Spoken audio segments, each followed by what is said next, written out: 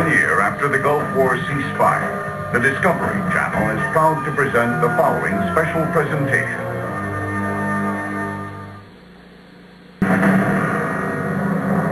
August 1990, the Iraqi forces of Saddam Hussein invade Kuwait. By January, America enters a war in the Middle East. 1 year later, the key players in Operation Desert Storm are gathered for the first time, brought together by former Assistant Secretary of Defense Richard Pearl, now resident fellow for the American Enterprise Institute in Washington, D.C. Pearl conducted exclusive interviews with the Gulf War's top command and organized the Institute's panel discussions of the conflict and its aftermath.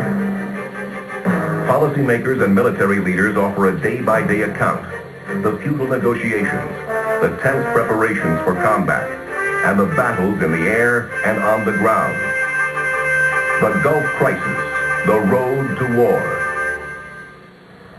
In our first episode, top government officials remember August 1st, 1990, the day Saddam Hussein's army invaded Kuwait, and they describe the frantic week that followed as America and its allies struggled to agree on a response. The American Enterprise Institute panel discussion is led by Harvard Law School professor Arthur Miller. Charles, where were you?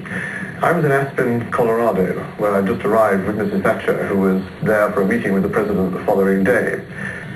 The action moves to Aspen, Colorado, where President Bush and British Prime Minister Thatcher are to discuss an invasion that Thatcher has already condemned as absolutely unacceptable.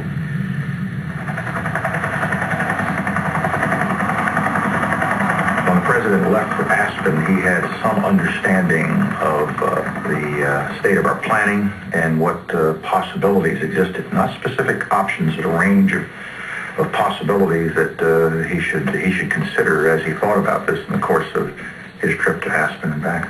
And the president and I discussed it at length going out to Aspen, and especially the significance of what had happened, more than simply one country invading another little country. That what did it all really mean?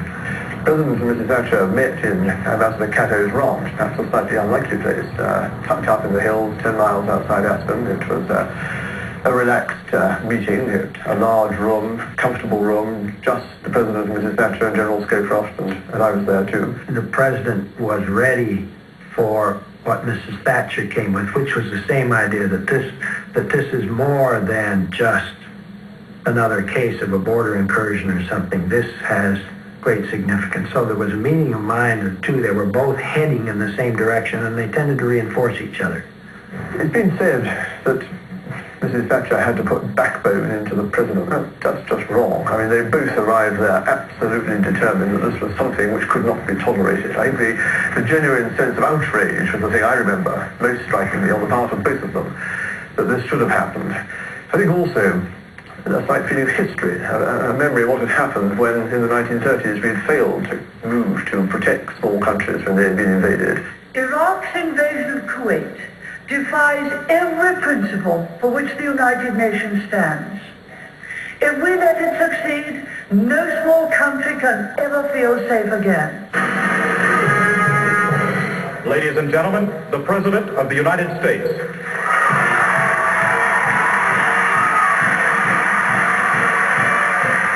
President Bush gave a midday speech that day, which ironically involved the Middle East. The strategic essence was to change the focus of our defense planning from a global war with the Soviet Union to dealing with regional conflicts. And in fact, in our secret planning, the regional conflicts that were of the greatest concern were in the Persian Gulf, like an Iraqi invasion of Saudi Arabia.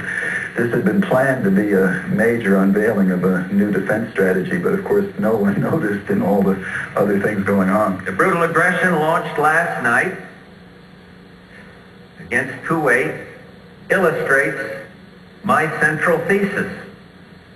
Notwithstanding the alteration in the Soviet threat, the world remains a dangerous place with serious threats to important U.S. interests wholly unrelated to the earlier patterns of the U.S.-Soviet relationship. The two of them then drove back to the ranch, and they had a further discussion there. And the second time, I think the military aspects were rather more in their mind. Not, as I recall it at that stage, the need perhaps to use force to eject Iraq from Kuwait. What were the Iraqis likely to do? Were they simply going to stop at Kuwait? Could they just continue marching on down the border into the Saudi oil fields, which were right in the line of march, and what in fact could be done to stop that sort of a thing? What's going on the Gulf? No, I had a long talk with King Fahd just now. What did you want? No, we're just reviewing options. It's now August 3rd, and the second 8 a.m. NSC meeting takes place. You had the three senior people at the meeting. Besides the president, you had Brent Scowcroft, Larry Eagleburger, and Dick Cheney. Each gave a several-minute statement at the beginning. I had told the president that I was concerned, and I thought we had to get over the significance of this in the world that we were living in, and that if he didn't mind, I would do what I don't usually do at NSC meetings, and that is open the meeting with a statement of the larger significance of this. And he said, well, maybe I should do that. And I remember saying, no, I think it's better that I do, and you sit back and let the debate develop. So that's what I did, and try to set it in a broader stage of the overall significance to U.S. vital interests of what had happened. I told President Bush what was brought home by Saddam Hussein's invasion of Kuwait was that he did not have to take Saudi Arabia in order to dominate the Gulf. Once he had Kuwait, he had some 20% of the world's oil reserves, and he had the largest army in the neighborhood. He was in a position to dictate policy to everybody else in the Gulf. The general thrust of what I said, which was, again, after working it out with Bob, was essentially that, Mr. President, this is a far more important issue than simply the invasion of Kuwait, important as that is. This is, in its own way, the first real test of this new world order that we're trying to put together. And if this aggression is permitted to proceed, it sets all the wrong standards for that new world order.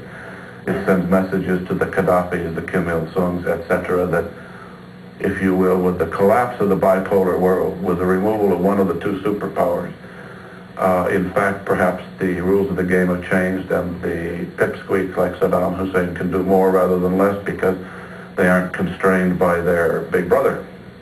And under these circumstances, it's absolutely essential that the U.S. collectively, if possible, but individually, if necessary, not only put a stop to this aggression, but roll it back. These are large geopolitical stakes. Well, thank you. However you assess the stakes, this was going to be a turning point. It was the first test of what you might call the post-Cold War era, and everybody knew that there was just a sense, a palpable sense of history in the room. Is it your sense on the 3rd that the president was sharing these views as expressed? Oh, very much so. The only reason the president held back, I think, based on everything I know from the day, was that once the president speaks at a meeting, it certainly sets the tone, and it can inhibit what other people are prepared to see. You might say. You might say. There was a period of time there, and it was a lot longer than any of us in the Defense Department liked, where all we had there were basically aircraft and some lightly armed ground troops, and nothing on the ground that really could stop large tank columns as they moved forward. And in some ways, I thought, for a lot of us, those were probably the worst couple of days of the crisis. Once you got over the initial shock of the invasion, where the gap between what Iraq had or could bring to bear and what we actually had on the ground or in the area, the gap was probably the largest it ever was for the entire crisis.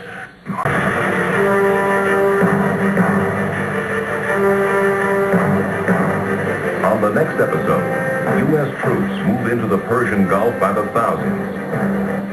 Intense negotiations continue, but Saddam Hussein refuses to back down in New World Order, Part 2 of our 3-part series of the Gulf Crisis, The Road to War.